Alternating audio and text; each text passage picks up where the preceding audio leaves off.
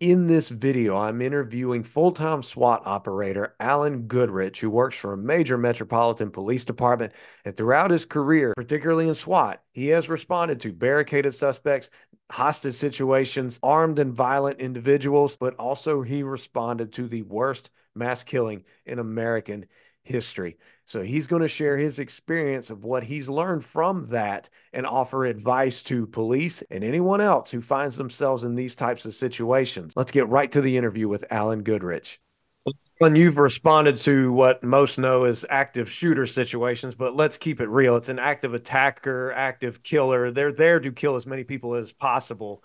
And in your experience of responding to incidents like this, we got to start with mindset first. Like the officers have to go to stop the threat. So how do you get past any initial human senses of nervousness, fear, stuff like that?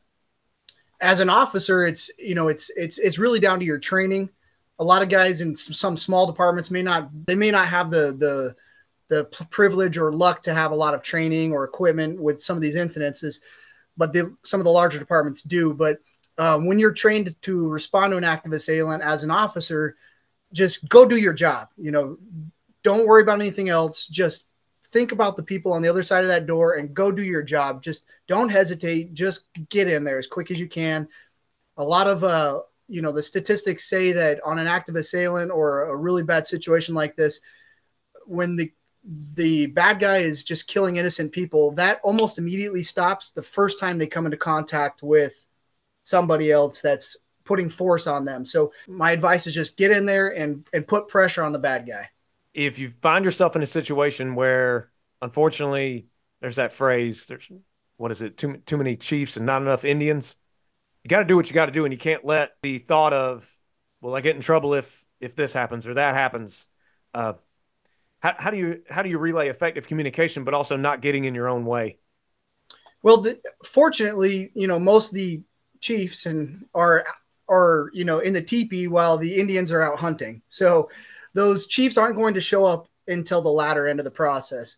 So once that happens, let the chiefs do their job, let them fight over jurisdictions, let them do their administrative stuff. But when it's actively going on and you have an active situation, the Indians got to huddle up and get in there and get their job done. So you link up with as many people as you can and whatever your training requires. If it's one man, two man, three, whatever, you link up with as many people as you can, be it a security officer, a school police officer, resource officer, local jurisdiction, neighboring jurisdiction. You just get in there and get in there as quick as you can. Absolutely. Thank you for that advice. And what advice would you give so far as physically maintaining composure so that emotions don't run too high, particularly negative emotions, which can lead to negative decisions, but also keeping calm enough so that you don't get so sucked into tunnel vision, stuff like that? For the officers on that side of things, there's strength in numbers, right? Now, I would hate to respond to something alone. I've been in situations where I've had to respond alone, but there's strength in numbers. So you grab your buddy next to you, you grab that guy, and you become that leader, and you say, "Hey, you, me, let's go on me," and you go towards the problem. Take a few breaths and really just focus on, if you can, if it's possible, focus on the reason why you're there, because on the other side of that door, or the other side of that wall, or the other building you're going into, there's somebody that actually matters, that actually cares. That's a different human being. The self-preservation's got to go out the window, and you got to think about that other person. 100%. And there was a mentor that you've told me about who gave you solid advice when you were in a stack one time about to go in. Take 3 deep breaths. Doesn't take long to take 3 deep breaths. Take 3 deep breaths, focus on your mission, and remember that person over there deserves to be saved. So let's go. 100%. I'm glad we're having this interview. And so far as the reality of the situation is, unfortunately, there will probably be victims, and then there will be, like as of the recording of this video, sadly in Georgia, 2 students killed, 2 teachers killed, and 9 wounded. There's parents that are in grief now, and there's other family members in grief. The community is stricken with grief. What advice would you give to officers or anybody else when it comes to the coping with the aftermath? And I know that's a loaded question, but just based on your experience, what can you say? I mean, I've got experience with the people here in Las Vegas that lost their lives during that tragedy. Nothing's going to replace them. It's the worst thing in the world is to lose somebody close to you. They're gone. They're not coming back. And it sounds callous to say, and it sounds horrible. But moving forward is difficult. It's extremely difficult. Thank goodness I've not lost a member in one of those, or a family member in any of those positions, but I've been around a lot of the people that have, survivors and family members of fallen in Las Vegas. And I found that they stick together really well. So I would just give the advice of stick together after an incident like that. Remember the people next to you, and you'll create those bonds that'll never be forgotten. So moving forward, like I said, strength in numbers. So stick together with the people that were affected, and you'll never lose those friendships and those bonds. Found words. And speaking on moving forward, obviously it's good to have a critical incident debrief where you say, what can we have done better? What did happen? What did we do well? That kind of thing. And you hope the officers did their job right and stopped the threat as soon as possible. But uh, in my experience, the numerous years I worked in law enforcement, I couldn't rely just on the police department's training. Like the training was good when we had it, but it just wasn't enough so far as getting in the reps. So, what advice do you give to officers who, what type of training, what type of mental rehearsal, what should they do on their own time or during downtime to help prepare themselves to be that right cop that shows up to a critical incident? Well, you were a Marine, so you have that side to you have your training as a Marine, you have your combat experience to rely on. Some of us don't have that. Some of us don't have those experiences. So, relying on those folks who do have those backgrounds is huge.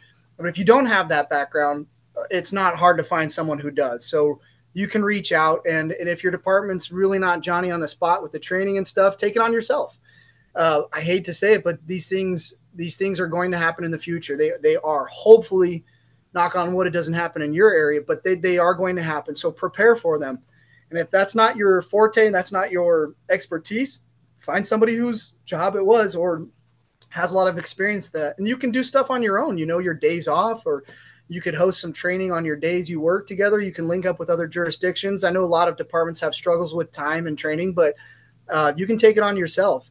As far as the actual incident goes, I mean that's a whole different story because everybody reacts differently when the bullets fly. But I would look to a guy like you if I were in that situation. I'd be like, hey Scott, can you teach me this and can we train this? Can we go over this? So look to those guys who have that experience. What advice do you give to officers regarding moving forward? Just how do they work on their communication, teamwork abilities? Any advice on that? Well, the communication on those big incidences, that's always going to be the problem. I mean, you'll see that no matter where you're at. Communication is difficult. I find less talk is more sometimes on the radio. Yeah, yeah. So if it's not pertinent, get off the radio. If you don't need to say it, then don't. Don't tie up that radio for the people who do. Keep your eyes open, keep your ears open, look around, be aware of your surroundings, go towards the threat, and man, just stay off that radio as much as you can because there's going to be a lot of chit chat, a lot of chatter, and it's going to get really, really convoluted really quick. So get off that dang radio and just focus on the area around you and get to the threat. Thank you for watching the video, and I hope you found the advice helpful, particularly those of you who work in law enforcement. But I wanted to let you know that Allyn wrote a book titled October Strong, and I just got done reading it. Very good book. But the thing is this, even if you don't like reading, buy the book. You want to know why? Because, well, it is a good book, yes.